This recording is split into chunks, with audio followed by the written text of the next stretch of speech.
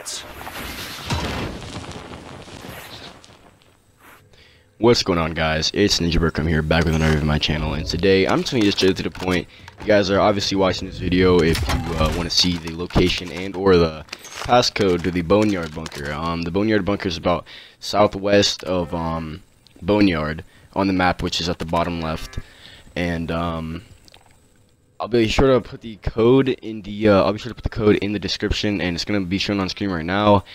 And basically, there's two bunkers over at this location. It's kind of looks like a World War II like bunker ruin, sort of, if you know what I'm saying. But you go over there where it shows like these three little indents on the map, and then like one to the little bit left to it, and then like you go down into the farthest right on the map of the little room, and then there should be a hatch on the right on the floor to go down in this bunker.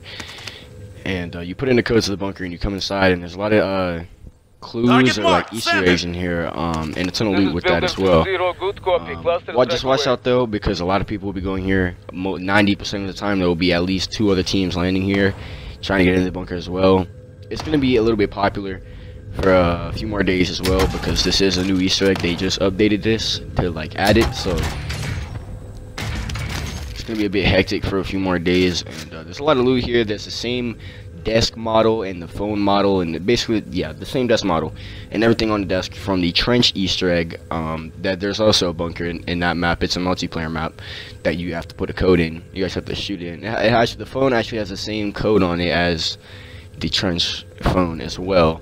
That's a whole different Easter egg. I might get into that in a different video, but yeah, this is the bunker to Boneyard. There's a lot of loot, and there's about 3 or 4 chests that spawn every time. I got looking at a legendary chest that spawned in here this time. Looks like there's an elevator back here that you can't actually access. There's chests blocking off each other door, and it seems like there's a crate full of copy paper, and then there's bookshelves over here. Looks like there's some picture of somebody right there. I don't know who that is. I don't know who it's trying to represent, but there's a desk here with like a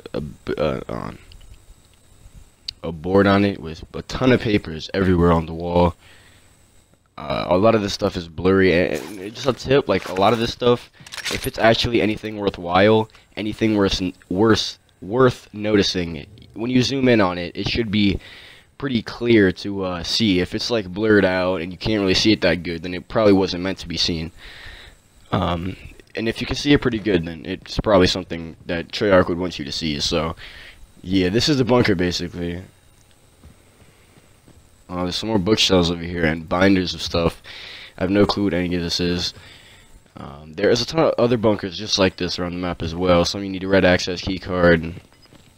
Some, well, there's one where you have to do the phones. I'm sure everybody knows about that one at this point. Gas is closing in. Yeah, this is basically the entire bunker. I'm going to show you guys the other bunker now, which actually is unaccessible. There's no actual prompt to open it, like in any way, shape, or form. You can't.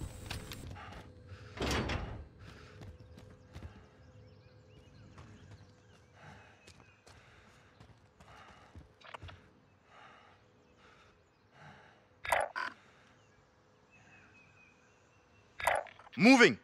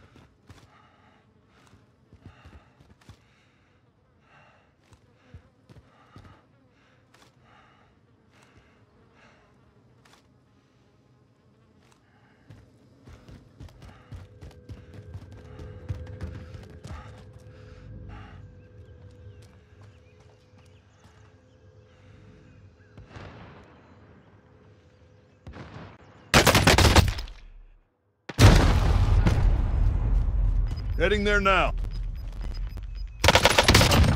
Now's a fight. But yeah, that was the end of the video, guys. If you guys enjoyed, please drop a like. If it helped you in any way, drop a like and subscribe. It'd be much appreciated. And yeah, I'll see you in the next video. Bye. But if you lose, you're done. Beat them down, capture the ship.